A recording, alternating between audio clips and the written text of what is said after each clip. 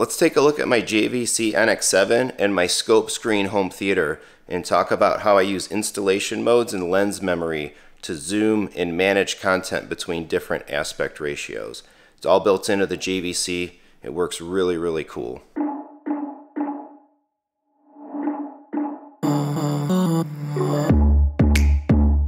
Alright, so we're going to jump right in here. What I want to show off in this video is a bit of a how-to in terms of using a projector. In this case, I have a JVC NX7 with a scope screen, and how you set up to be able to use installation modes, also known as lens memories and such, for different types of content at different types of aspect ratios within your home theater system. I would encourage you, if you want to see more about how I built the room and all of that, check back on the home theater playlist and other videos on the channel, particularly the home theater 2.0 in the vlogs, where I recently rebuilt this entire room and actually did the scope setup. So what you're looking at is a 163-inch Seymour acoustically transparent screen, widescreen aspect ratio, of course, and I have the lights on kind of bright in the room right now, showing this Kaleidescape UI here. The Kaleidescape UI is rendering in 16:9, and you can see kind of the lighter gray to the left and the right of the screen, the left or the right of that Kaleidescape UI image, which shows the wider aspect of the scope screen. Anything outside of the actual UI profile and those lighter areas to the left and the right is the dark black. That's my curtain, velvet wall, and so on behind there. And when I did the theater originally, I had a 16:9-inch screen. After realizing just how much more we use the room for movies, when I did the redo, I was really interested to get a wider aspect ratio screen, get my speakers behind it, enabling the screen to go wider, and all of that. And I don't have a lens. I haven't gone to that level of system setup yet. I don't know if I will at some point with an external processor and a physical lens and all of that. But quite honestly, I find the installation modes and the built-in lens memory to be really, really awesome, and it works really great for my purposes. So in this video, we're going to kind of go through the settings and some of the important aspects of the setup on the JVC itself, and then I'll give a little bit of a demonstration about how this works. If you have a lot of projectors nowadays have this, so what I'm going to show kind of holds true for the entirety of the JVC NX line. As I understand it, it should work pretty much the same way on all the new NZ models or the NP5 and such. But other models that also offer similar features, whether they be Sony or Epsons and such, this idea of installation modes and lens memory setting is pretty consistently available on a medium to, I would say, a higher level projector. So if I go into the JVC menu here, note that there's a couple of different options. The first page has to do more about picture settings, the second as well, and it's really the third tab here, specifically titled installation mode, where this is kind of implemented and managed. So if I look at what I have set up, specifically in terms of installation mode selection, note that this projector has 10 modes. And as you can see, I'm using 2 of them effectively. Modes 3 through 10, that's just the stock naming. I haven't done anything with those. And so far to date, I've kind of set up 2 modes. I've set up a normal mode, and I've set up what I'm calling here wide. And so normal for me defines something that's 16:9, or essentially 4:3. I would use the normal mode for something that might be 4:3 as well. But anything that's much wider than that, whether it's 235 or 240, it's kind of the same. I have it kind of zoomed to accommodate either one. That would be what I'm calling wide. And once you have these modes set up, of course, you can edit the names to your liking in terms of how they appear in the UI and the selections. And note also too that once you have kind of something set up as a base, at least in the JVC here, you are able to kind of copy settings and copy things over to another mode. That's particularly useful, and it plays into how I set this up to begin with as well. So what I would recommend if you're looking to experiment with this and explore it is set up your normal mode first, get all of the different things and elements and configurations for that set, and then make your copy that over to another one of the installation mode entries so that you have a basis from which to work from and then customize that one and kind of always make the normal mode copy. So in terms of the different options and such of how you would set this up, there's a few things you need to do, right? First of all, you need to set all of your focus, zoom, and shift. And so if I go into the view of how this works, we can see under lens control, I have ability to change focus, zoom, and shift. It might be a little bit small. I'm trying to do this with the video kind of capturing the entirety of the screen so that you can kind of see it. But basically what you want to do is, I would recommend first setting your zoom and your shifts so that the image specifically fills the screen the way you want it to. And JVC has these nice kind of lines set up that show you where content would fill. Of course, the JVC projectors are the full kind of 4K, bigger than the 3840 by 2160. So that's why you see kind of the thinner lines on the far right. So a 16:9 image kind of fills in the center larger rectangle, and then you can see where a scope image would fill in there as well. So using the digital controls, right, you set your zoom, set your shift, and then after you have that fixed, you would want to set your focus to be nice and sharp in the way you want it to look. And from a lens memory perspective, if you don't have anything else that's particularly complex, right, there are options for masking and there are different anamorphic options. If you have that, it adds a little more to the setup. And of course, the anamorphic stuff is more for if you're using a lens and how that lens operates. And in this case, using just installation modes, using lens memories, anamorphic would basically just stay off. Or for this type of a setup.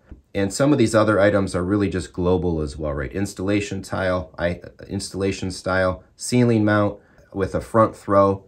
That's global because my projector, of course, is mounted actually right up above me where I'm standing right now. No keystone and so on. I also should note that I have my screen settings enabled in here using like the theater optimizer stuff. So JVC allows you or gives you a code essentially depending on the make and model of your screen so that it knows the brightness characteristics and the gain characteristics and such of it.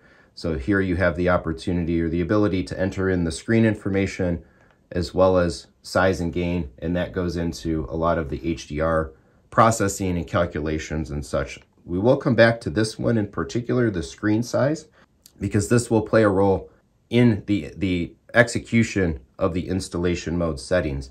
Suffice to say, while I have a scope screen, and again, it's 163 inch in that ultra widescreen diagonal, it makes for about 133 inch 16:9 image. So in this case, the normal mode, the 16:9 image inside the wider scope screen, that's what I'm setting the size for this specific installation mode, this lens memory, this profile. And so I have that set for 130 inches in this case.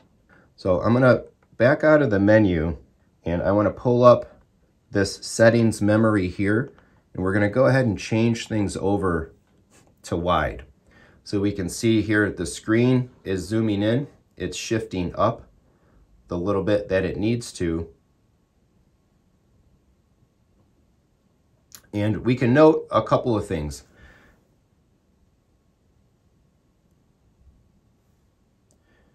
One, this takes a little bit of time, and you will get that once the projector kind of moves everything around and kind of gets the stuff into the right positions and so on. You may see that screen blackout. I didn't speed that up, and I'm not going to edit the time to give you an idea of exactly how long that took and what kind of projector response sitting in the room you might expect to see. But we can see now that our installation mode, our current selected installation mode, is wide. And I'll note a couple of other things. One, note that I've still got a little bit of those gray bars on either side of the screen.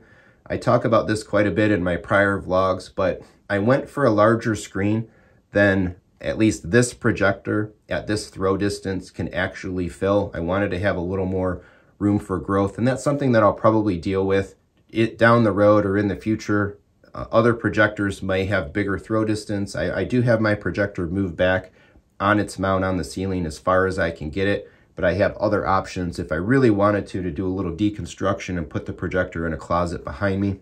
I don't know if I'll take that step for someday, but I'm okay with this. What I'm effectively getting now is roughly the scope image that you would get out of a, say, 150 plus inch 16:9 screen. So my scope image is quite a bit larger than it would be inside that 135 inch 16:9 profile. It's not big enough to fill all of the space of my screen right now, but again, someday I hope that I'll get it there, and I'm okay with it not doing that. Some people might scoff at that and say, oh, well, you don't have super black bars and all that stuff on the sides. If I turn the lights off though, you'll find very easily, very quickly that, yeah, it doesn't go completely black, but from an appearance perspective, it gets black enough for me. It's not distracting, it's way out to the sides. So I understand that there might be some purists that might scoff at me for doing it this way right now, but home theater is an evolution. You're not gonna always get everything that you want right off the bat. Sometimes you gotta work towards stuff, and so future projector, future setup might change the ability for me to completely fill this screen, and when that time happens, I will be very much happier for having bought the slightly larger one. And in the meantime, my 16:9 image is larger than if I had bought a 150 inch scope screen or whatnot. So I don't feel a need to add masking in any of that. The other thing that you might note is that below the screen right now, we are seeing some of the Kaleidescape UI.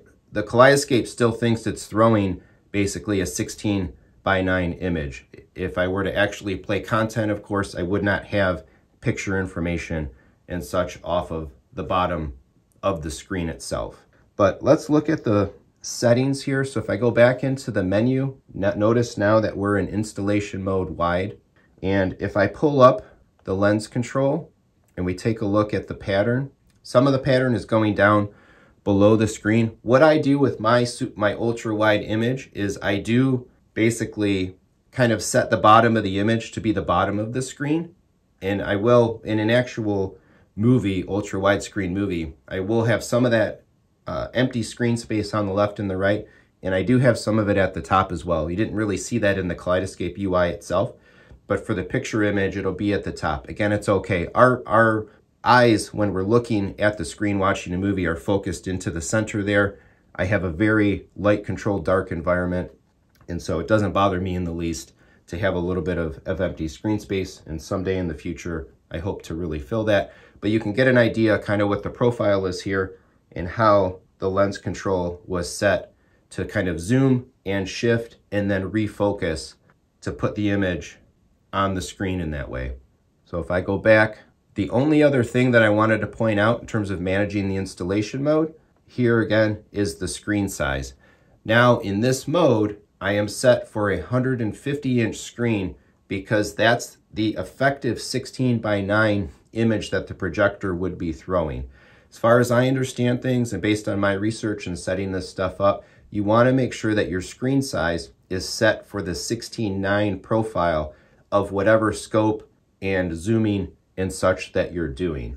So again, I have about a hair over 130 inch native 16:9 space in the field of this screen, but when I do zoom for a scope image, it's basically and effectively a 150 inch plus 16:9 inch screen. And honestly, that's really it. Again, you can do as many of these modes as you want, up to 10, which should be more than enough, I think, to satisfy all kinds of different aspect ratios. I will say one thing that I haven't done is set up basically a 1.85:1 zoom. If I were to do that, I would probably be able to get another 4 or 5 inches of effective size, and I probably will do that. I'll make a normal, a wide, and like a middle setting that would let me be able to fill out the vertical space of a 1.85:1 aspect ratio movie, 1.78:1 or 1.77:1 being a 16:9 movie. But more and more, I really do notice that we encounter 1.85:1 pieces of content, and so might as well set up a third kind of zoom for that. So let's take a look at how this fills the screen. Topical right now, the new Top Gun sequel just came out, so I'm going to go ahead and pull this up. This is a 240 aspect ratio film. You might hear a little bit more noise in the background. The projector is running right up above where I'm filming. We are in HDR mode and all of that, so I skipped over the black screening to resync the frame rate, to move the filter in place for HDR and all of that. But I want to give an impression here of kind of what you get, what you can see, right, for that scope image, that 240:1 scope image filling the screen. So if I turn the lights on, there you can see the profile. Again, I move the image down so that the bottom of the image basically touches the bottom of the screen, which gives a little bit of that dead space on the left and the right and the top. Not a problem for me using the space and using the projector and all of that. So let's take this picture now, zoomed in as we would watch scope content, and go ahead and put it back to what that same image would be in a 16:9. So there's the lens movement. We'll probably get that black out of the screen in a second. It's readjusting its focus and such. It's not an instantaneous change. There's the blackout and there's the image back. So there you go. There's a scope 240:1 image basically inside a profile of a 133-inch 16:9 screen. Let's do this one more time. Installation mode wide. We're going to zoom it in, giving the perspective of just how much more picture information, how much more size is achieved. It's pretty considerable. It's impactful. I can't wait until I fill this whole screen someday, but I really like this capability, and it's just awesome to have it essentially for free. Built in, no expensive lens, and it can be all set up and managed and everything just within the projector settings itself. I spent 4 years in this space with a 135-inch 16:9 screen. Upgrading to the scope was a major factor and plan and goal when I did the kind of the redo and the re-outfitting of the space, and I love this part of it. I think it's awesome, and I would recommend anybody thinking about their space to do the same. My recommendation would be get the widest widescreen you can get that also gives you a nice sizable 16:9 image inside of it, and get yourself a projector that's capable of managing the image in this way. If you can go all the way through and get the lens and get all of that as well, that's pretty sweet. And the Lumigen or whatever it might be, the Mad VR and such, but this works awesome. And it's by no means, this is by no means poor person's home theater. So there's the lights off. You can see just how the screen, the blank image of the screen melts away. I don't feel any need to bother with masking. There are screens that can do automatic masking. They add a lot more cost. If you could get those as well in conjunction with doing this, that would probably be pretty awesome, and especially if you could trigger it off of a control system. Lots of different ways to do this hobby, but I feel that there's no compromises here. This is working really, really excellently. So if you have any questions about this, please ask away in the comments. If I missed anything or there's something else I can say about it that can help you understand this or set it up for yourself, I'd very much like to share that information. So please do let me know, and I can answer your questions directly or make some follow-up videos as well that might have hit any points that I missed. Also, coming on the channel, I'll make a couple additional videos, around how I automate this process, both with my Apple TV and the Kaleidescape using the Control4 system. Suffice to say, when we sit down in here to watch a movie, I don't end up grabbing the projector remote and having to do as much manual management, particularly with the Kaleidescape for these different settings and picture modes and such. And so I want to break that down, how that works, how it's all set up, and those videos will be coming soon. So let me know what else you'd like to see. Let me know what you think about this. If you're at the next echelon and you've got lenses and you've got the Lumigen and all that stuff, sound off as well. That's pretty awesome setup. I'd like to hear how this works. You know, how all of this ultra widescreen management and stuff works for you. How are you doing it, and what do you think about it? Otherwise, please do all the regular YouTube stuff. Like, subscribe, hit the bell for notifications. Share this if there's somebody that you know that this video could help or inspire some ideas to help them realize the next level in their home theater experience and performance. Otherwise, thanks so much for watching.